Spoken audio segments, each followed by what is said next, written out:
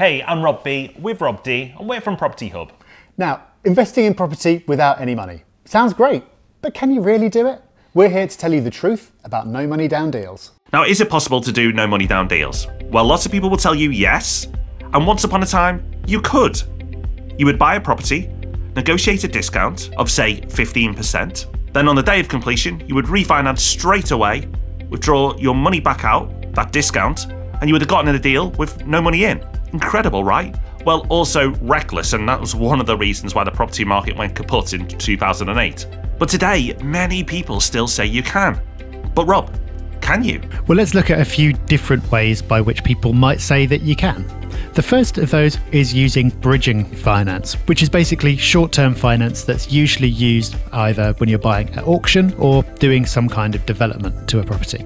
Using bridging, it is possible to minimise the amount of cash that you have to put in.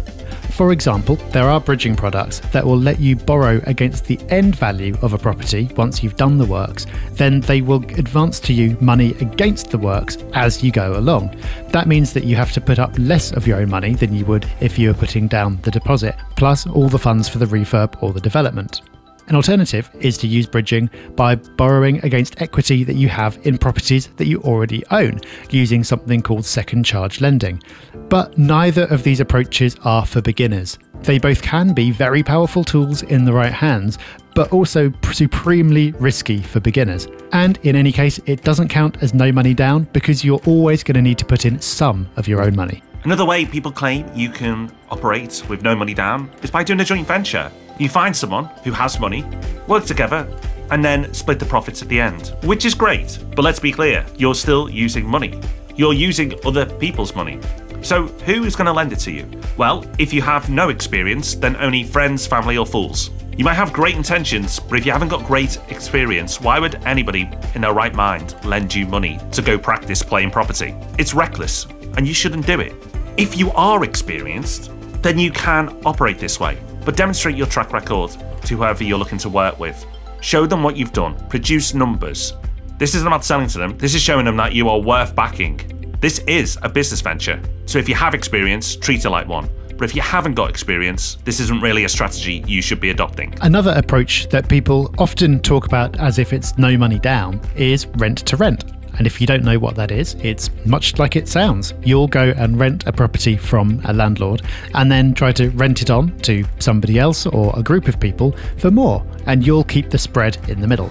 Now, rent to rent, in my eyes, is not really investing because you don't actually own the asset. It can't go up in value over time in a way that benefits you, and you can't do anything to it to increase its value.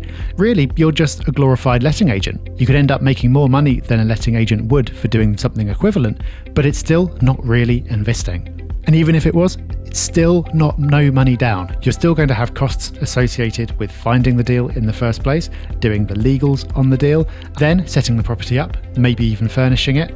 And then you'll need to have money on hand to cover maintenance or to pay the landlord if there are void periods. So rent to rent, you could argue about whether it's property investment or not, but in any case, it's not no money down. Something else you may hear as a way of getting into no money down deals is via a lease option, which is very similar to rent, but at the end, you actually can become an investor, unlike rent to rent, and buy the property because you've taken an option to buy that property at a later date. But remember, you will need money when that time comes. Now, if your rent to rent strategy is successful, you may have accumulated enough money, if you've been disciplined, to then purchase that property at a later date. But it's not no money down, but it's the money that you've made that's getting put down. So, not trying to be party poopers here, but again, another strategy that really isn't no money down. So Rob, why are so many people saying that you can do no money down, when actually we've proven it's pretty much impossible right now? Well, it's cynical, but I think it's also true to say that no money down is a great marketing angle, even if it's not true in reality. So if you're trying to sell courses, there are lots more people out there without money than there are with money. So thinking about no money down deals makes sense if you're trying to sell courses to others, but not if you're trying to actually be an investor yourself. So sorry if we've trampled on your dreams a little bit there, but hopefully we've showed you that there are still some ways that you can get involved in property. Absolutely. Well, let us know if you've been offered no money down strategies before, because we'd be keen to hear in the comments. And make sure while you're there, you subscribe and give our bell a ring.